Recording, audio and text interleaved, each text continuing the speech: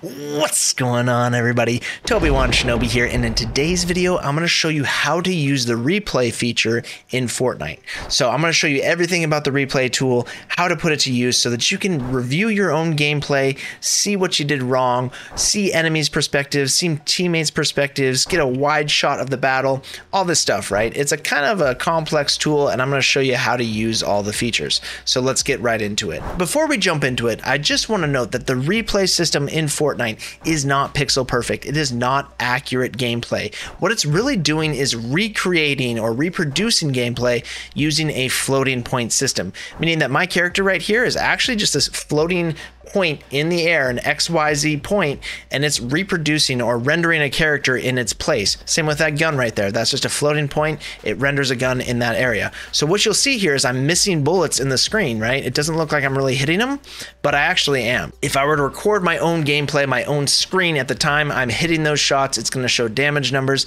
In this, it's just not going to show you accurate information all the time.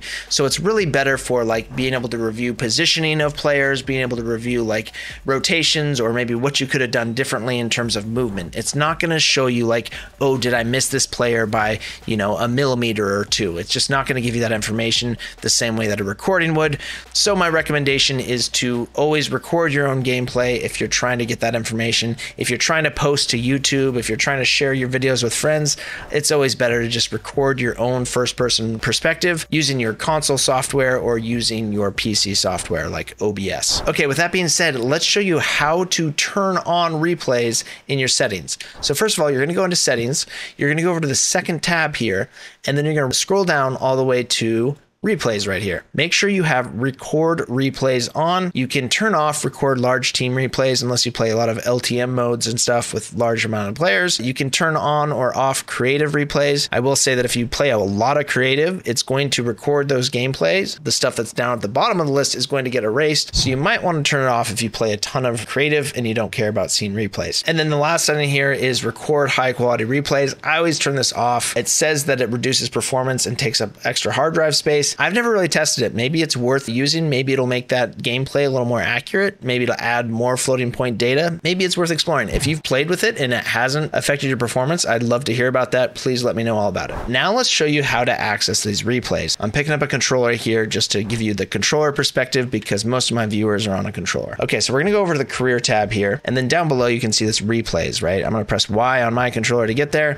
and now it's gonna give me this list of replays. It's gonna save probably the past like 50 games or so. It saves a good amount of games, right? And it will start deleting anything at the bottom and it'll be replaced with new gameplay at the top. So basically my most recent game right here was a creative match, or I don't know what it was, but I got 6 eliminations. I don't think it was a real game. And that is going to erase anything that's at the bottom. So if you want to save your gameplay, you need to click on something, right? You click on this, or with the controller, you press Y and you go rename and save. You put in a name right there and then you hit confirm, and then it will show up at the bottom as a blue icon right here. So these are examples right here, 2 examples of saved games, and then they won't be deleted over time. So if you want to save your gameplay, go ahead and save it that way. Oh, also I'll just note that on the right here, you'll see eliminations, and then you'll also see your finish, or like where you placed in the game. So this is a first place, this is a first place, this is a 6th place, and these are the amount of eliminations. It also shows you the date and the length of the recording.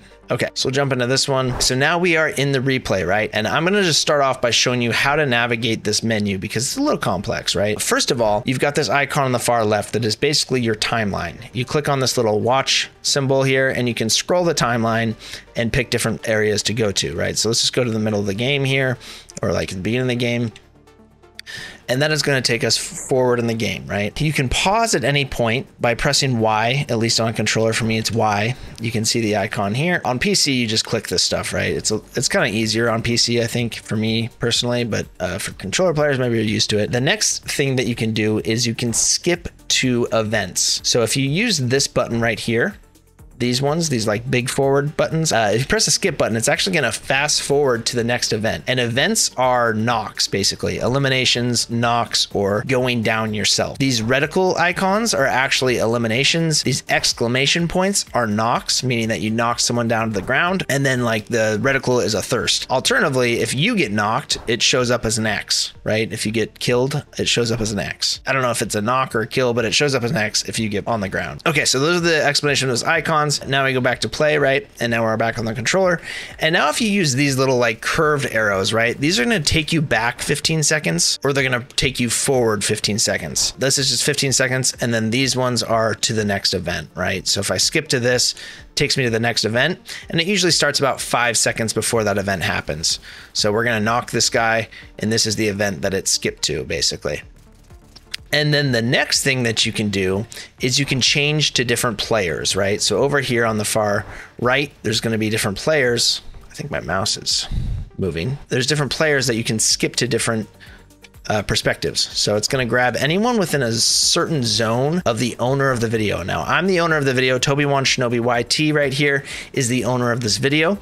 And one really annoying thing is that it's only going to be able to show you players within a certain vicinity of Toby1 Shinobi, the owner of the video. So you cannot see someone's gameplay if they're too far out away from you. So you can't really find everyone in the lobby. You will be able to actually press this little start button opposite of your start button. It's like a picture-in-picture on Xbox. You can see all these people that are alive in the game, right? You can scroll through this whole list, see everyone that's playing, but you cannot skip to their gameplay because they're not actually within the circle of where you're at. So like this guy over here, this Nightmares, I can't see.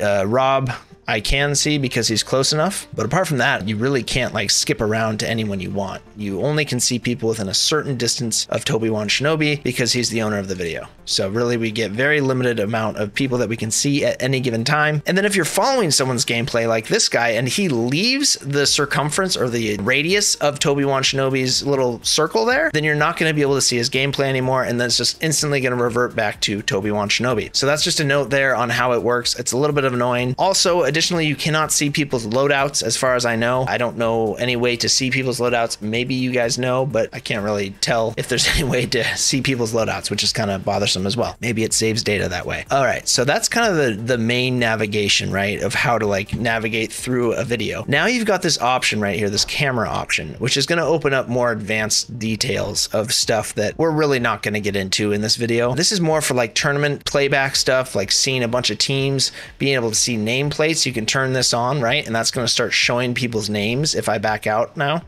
and I go to like this mode, oh my gosh, sometimes, so this is that floating point information stuff, right? Like right now it hasn't rendered the gun in my hands. So, you know, it's a little weird. And then also sometimes it just like, it doesn't show you what you're supposed to see. Now it takes a little bit of time to render in Yuki Bear's name right there. So now this is what I'm talking about, seeing those player name cards. That's just an example of kind of those advanced options. And there's all kinds of things you can change in here. Again, it's a little too much that I don't think anyone's really that interested in this stuff for this video. If you want to play with it, you can, but basically it just changes how far you see players, how far you see storm details, all this kind of stuff, right? This is a lot of the player outline stuff and effects. A lot of the stuff actually is good for photography, which it would be the next thing. So here's the photo settings, and typically there's like a f-stop and a focal length. So I'm not really sure why some of those settings are missing, but typically it's more advanced. But I'm actually going to get into how to take nice photos in Fortnite in my next video. That's going to be next video after this. I'm going to show you how to take really nice photos in Fortnite using the camera features. And then this right here is just time of day. It allows you to change to like night or day. And again, this is probably mostly for photos as well to get nice reflections and all that. And I will say that I am playing in low performance mode right now. So this game looks like junk. If you're taking photos, definitely turn it into like DX12. If you can do that on a console, it's probably always going to look good, but I always change to DX12 if I'm taking photos. So that's more of the advanced settings in there. We're really not going to get into it in this video. We are going to get into the photography stuff next video. Now let's talk about how to kind of move around and look at different players and look at the environment, right? We just kind of covered navigational stuff. Now let's cover movement. So let's say that I'm on Yuki Bear over here. I'm on a drone follow, which is basically going to change the perspective to be following her at like a certain height. It kind of maintains a certain height and it kind of just changes the angle on her. Now this is what I'm talking about with this playback. It's super choppy. You know, you get this kind of stuff a lot, right? Especially when you're switching between players, it kind of like has to catch up, I think. But yeah, we changed these modes by pressing in on the right toggle on a controller. That is going to be drone attach. And usually I will use drone attach if I'm trying to like back out and look at players. I like to do drone attach because it kind of like gives you an idea of where this person is, because like it shows their movement and you can find them easier. If you do drone free, you're absolutely going to be just like free in the world, and a lot of times you won't be able to find yourself, but that's just kind of a preference thing, right? Like if you want to just explore the world, go for it. You can speed up by pressing B or X. It's actually not showing it right now. Let me try to see if I can, there it goes. So B or X, see down there on the bottom right above the health, if you switch over, it shows you X and B is how you speed up the camera movement. So if I'm drone free, I can actually fly around the map really quick by just mashing the B button, and now I'm at like 4 times speed or whatever. Now you can press left and right on the triggers to go up and down with the drone. And also when you're following people, you can go up and down as well. In certain modes, at least, I think in drone follow, you can go up and down. Yeah. And then you can also change the camera stuff. Oh my gosh, this is giving me a headache just watching this. You can also change, you know, your look just by using the look toggle, and then you can strafe left and right and forward and back with your movement toggle. Now you can change the speed of the gameplay. So let's go into gameplay here. Go back to me, Toby1 Shinobi. It looks like these guys are pushing us. Okay, interesting. So now we're in Toby1 Shinobi's gameplay, and now we want to speed, or we slow it down, right? So now if I press down on the D-pad, it's going to go into a slow motion mode. Alternatively, if I press up, I can 4X this, right? If I just get through a part of the clip really fast. And interesting, we just passed over that team and didn't even realize it. Oh, we're coming back for him. Nice. Okay, so now say I want to pause this video right here, right? And I want to get like an idea of kind of how this whole fight played out, right? So we've kind of covered most of the navigation stuff and the movement stuff. If I want to back out and go into a drone attach or a drone free, if I do drone free, see how like confusing this can be? I don't even know where it just put me. Oh my gosh. So I'm like actually off the island. So that's what I'm saying. This like replay mode is far from perfect. There are a lot of issues like this, a lot of bugs that'll like make you have to restart the replay if you want the whole system to act proper. Anyways, I guess we can't do drone free unless we spend an hour trying to find ourselves here. So what I'm going to do is switch my perspective by pressing in on the toggle and going to drone attach, because this is often how I watch videos. We'll rewind by 15 seconds using that little rewind thing. Okay, now let's watch this fight play out. I'm gonna get a little angle here and kind of see what's going on here. Now it is following me to kind of see what I was doing. I can also pause and I can just rotate around and see what was happening here, as well as speed up the drone by pressing B to speed it up, or X to slow it down. So I'm pressing B now. I'm backing up. I'm seeing my teammates are down here. You know, I can kind of get this whole perspective that you wouldn't get from just raw gameplay, right? So this is kind of the power of it, right? Is like seeing these different things that I could have done in the fight. Although this was a pretty successful fight, you know, there's always other options of how to handle these fights. And that's kind of one of the cool things about this mode, is that we can back up 15 seconds. Okay, so we pull up in this car here, right? And I can look at like the options that I would have had, right? I could have like, I can pause this and I can think about what I could have done. If I have some grapple glove on me, I could have probably gone up here and got behind this rock for more of a flank, or I could have even swung up even higher, although that would be dangerous because I'd probably get shot out.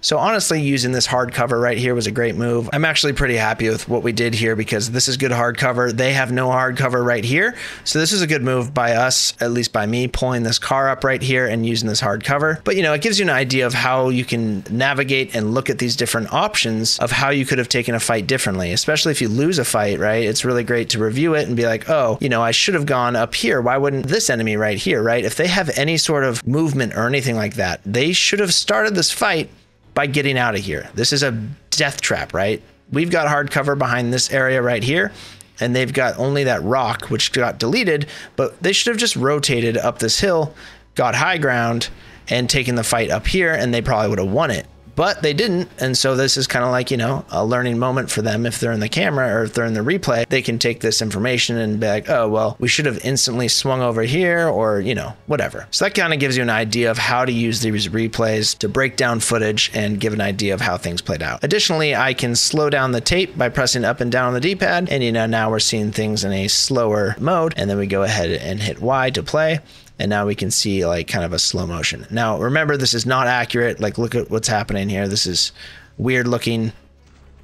but it gives you an idea of kind of how this fight played out. And the last thing I'll mention is you can change the focal length here so that you have like a more zoomed in thing by pressing these bumpers. You can press these bumpers right here. That'll change the focal length, which allows you to get like a fisheye, or like, you know, this would be like kind of a normal looking gameplay. But if I pull back right here by pressing this bumper, I can get more of a fisheye view and get more of the battle. If I just hold down on my bumper, I can zoom in really tight. And this is usually used for photography because you can change like the focal length so you can blur the background and all this stuff. But yeah, that's kind of how you basically zoom in and out really quick, other than just moving towards a player or away from a player. And the last thing I can mention is that you can press in on the left toggle, and that will change the HUD. So basically no information on the HUD. If you press in a few times, it's just gonna be a nice clean look, great for photos. If you press in once, it's just gonna give you the information of the player that you're looking at, as well as like some gameplay information on the edges. And then if you press in again, it's gonna bring back this whole menu here. If you ever lose this menu, if you ever go HUDless, right, and you forgot the button to press,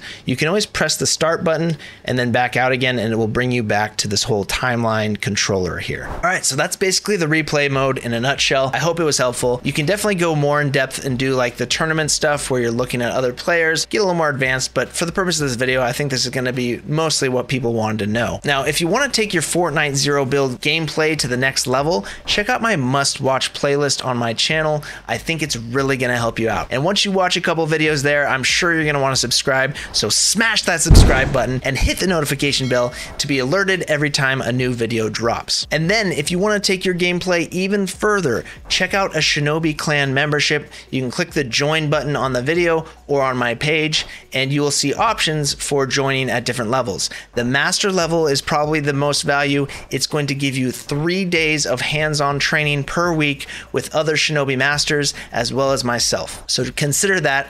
And then if you really want to go deep and you want to improve your skills as quickly as possible, consider a 2-hour one-on-one coaching session with myself. You can book that at tobywanshinobi.com. Thank you all so much for watching this video. Have yourselves a great day. Shinobi out.